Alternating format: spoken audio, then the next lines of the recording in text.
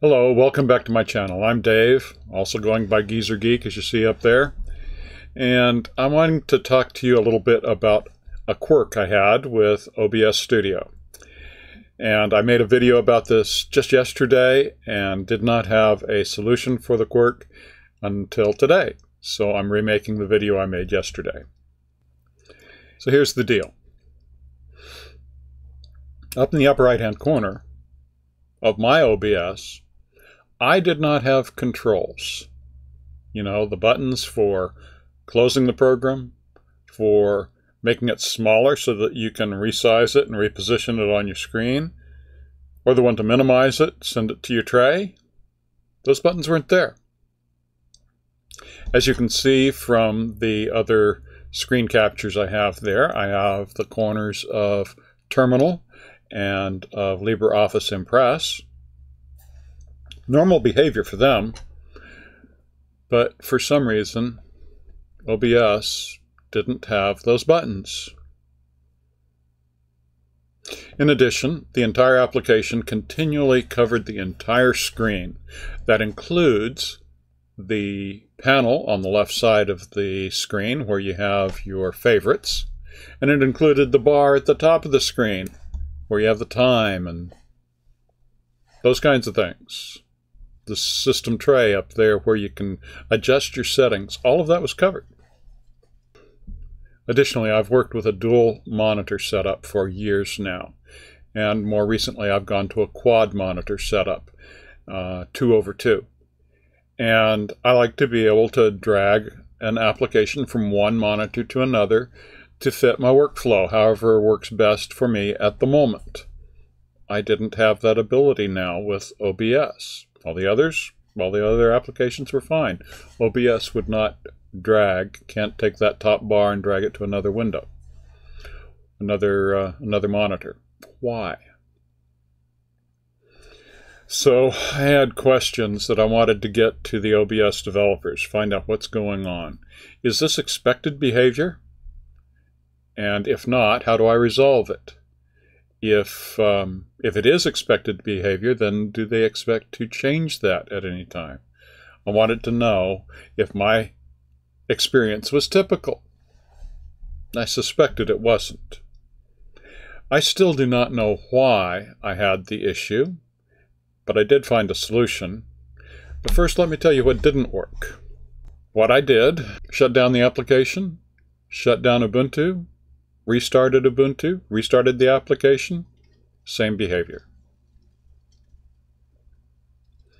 Okay, get more extreme on it. Uninstall the application, shut down Ubuntu, restart Ubuntu, reinstall the application, shut down Ubuntu, restart Ubuntu, restart the application. Same exact behavior. And with the last reinstallation, I also did the autoremove process to get rid of any unneeded components, in case one of them might have been interfering with proper behavior of OBS. No difference. What's going on? Well, the important information here is I'm using Ubuntu 20.04. I'm using Gnome 3.36.3. I'm using OBS version 26.02, 64-bit. OBS has been functioning normally in terms of its recording ability. I've done not only this video, but the one previous to it, and several more prior to that this weekend, and more prior to that, but this other set of features just was missing, and so I was wanting to figure that out. My installation of OBS was not from the Ubuntu software tool that you go to in your menu of applications, and it takes you to the Ubuntu universe, and what you'll find there is a snap version of the program. I did not I'm not using the snap. I have used the snap, but I'm not using it presently. I used their repository, used their instructions from the OBS site in order to install it directly from them.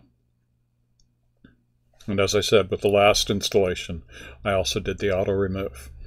What was the solution for me? Go up to that upper left corner where it says File, drop down that menu, and you'll see a little ways down near the bottom, you'll see the option Always on Top. I said, well, that's the behavior I'm getting. It's not ticked.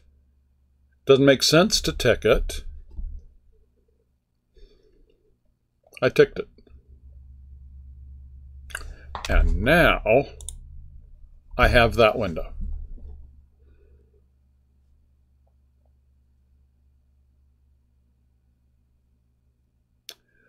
Okay, that's strange enough. Let's go back. So I went back and I unticked it again. And I still had that window. Behavior now is whether that checkbox or that option is ticked or not. I do have the proper, or the expected features for controlling this program, closing it, minimizing it, being able to reduce its size, and etc. Those controls you expect to find in the upper right-hand corner of the program are there now.